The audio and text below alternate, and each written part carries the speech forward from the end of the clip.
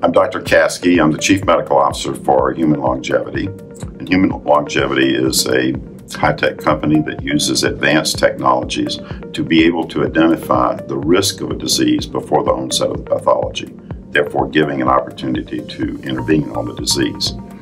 Where we've been particularly successful has been in the field of cardiovascular disease, and I would like to illustrate that success by telling you of one of the cases.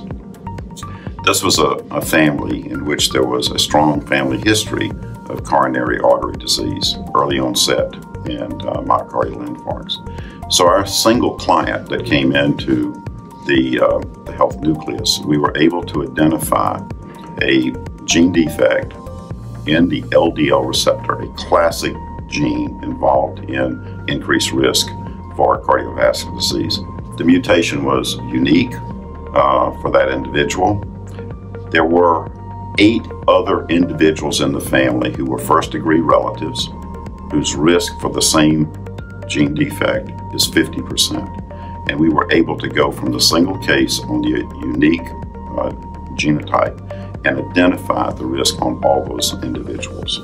A very successful example of intervening on the client that came and reaching out to the family and giving them protection. This particular mutation is known to be very responsive to the use of statins. It was the first example of prevention of coronary artery disease.